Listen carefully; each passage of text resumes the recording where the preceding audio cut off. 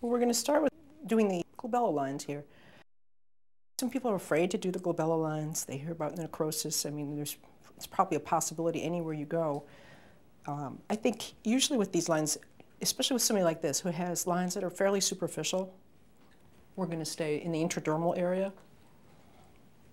And so what I'm going to do is I'm going to use a 28 gauge 3/4 inch needle here because just the central line especially is fairly long and I don't want a lot of punctures if I can help it.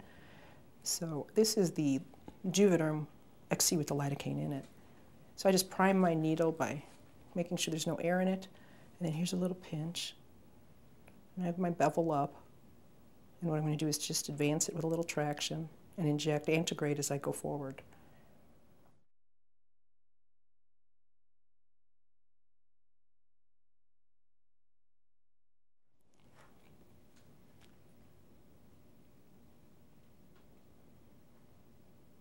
Is it hurting much? Not at all. Good. It's a nice change. And then I inject also retrograde as I come back. Now I want to go back down a little bit through that, staying intradermal where there's little resistance.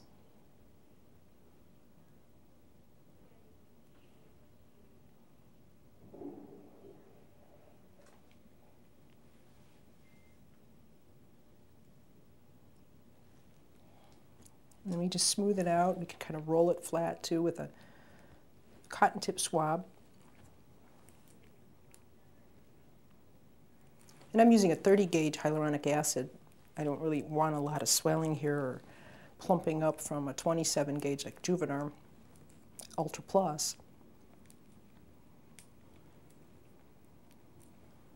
I like to use the hyaluronic acids up here just because if anybody did have any blanching, any increase in tenderness over the first couple of hours, I could go in and dissolve it if I had any worry at all about arterial occlusion.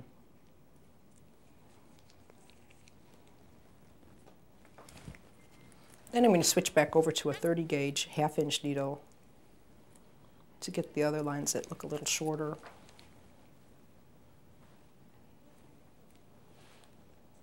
This will be a little bit over towards your brow here.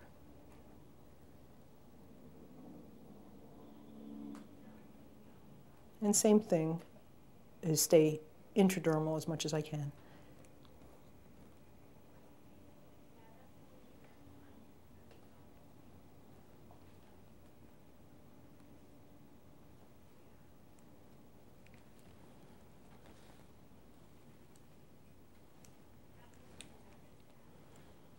Sometimes when these lines are deep, I'll do some perpendicular struts almost to come across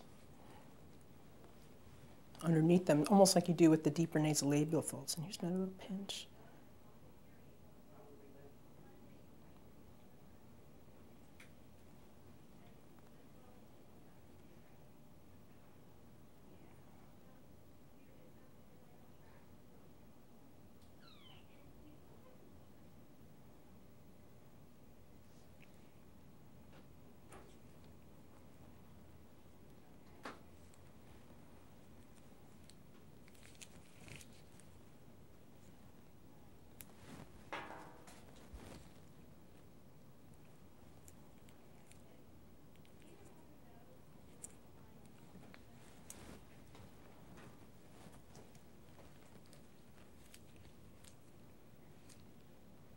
And then here's another pinch.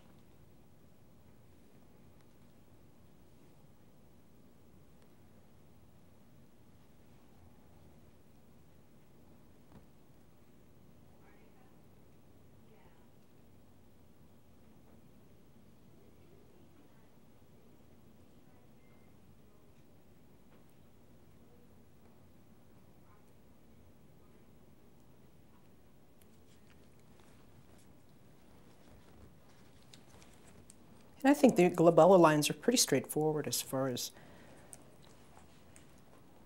filling them out just directly below the line and as in the intradermal area, or playing as much as possible.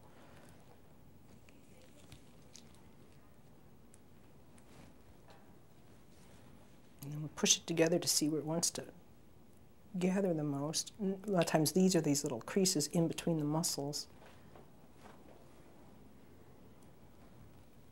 And you can mold it so easily against the the bone.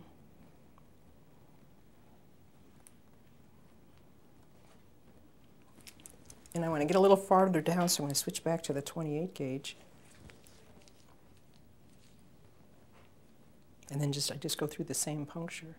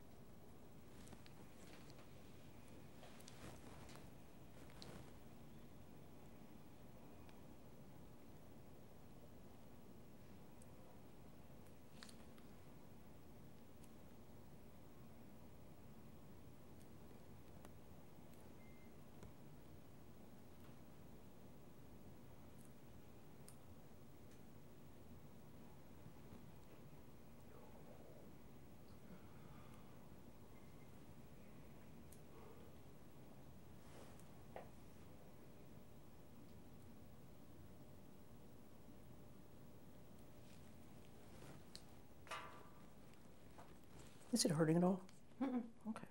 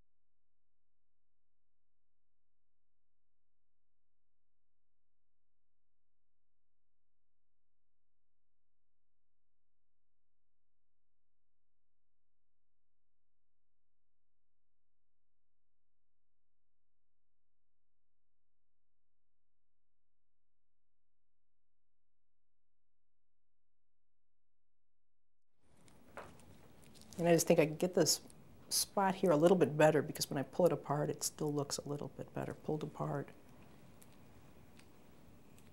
And these areas usually bruise pretty easily, but they don't last long.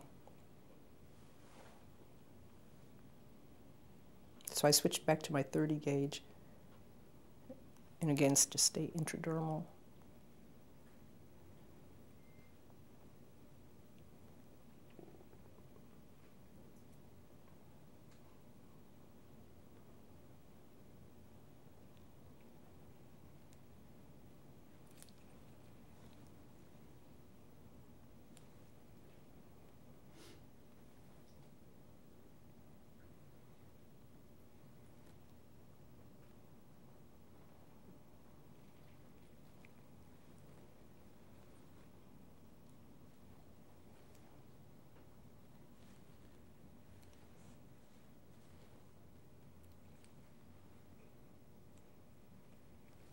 That's good.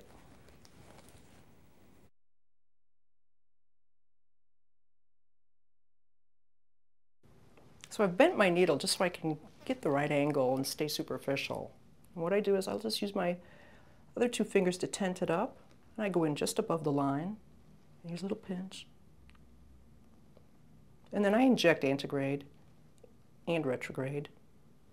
And I'm going to go just below the surface.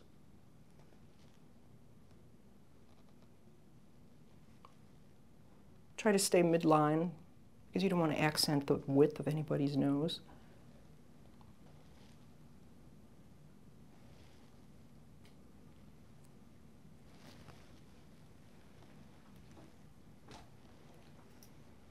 And I'm using a 27 gauge hyaluronic acid, which is very moldable, but I like that, in this area or at the top of the nose because it doesn't move as much as the 30 gauge hyaluronic acids. And I don't want it to move. I don't want it to creep a little bit down the side of the nose.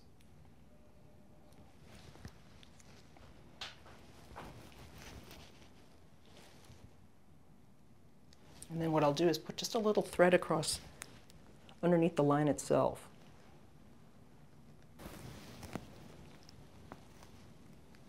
And then go ahead and close your eyes for a second. And here I stay intradermal because that line is a crease right at the surface. And I can tell I'm intradermal because it's a little bit of resistance as I advance.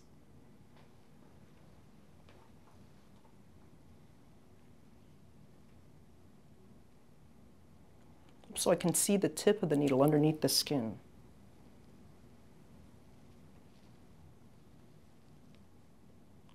And same thing, I inject antegrade and retrograde,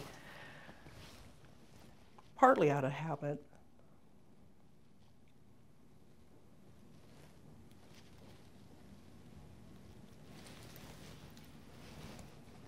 But just a little bit more in.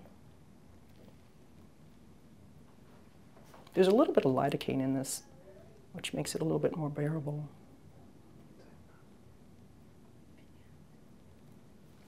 Okay, good.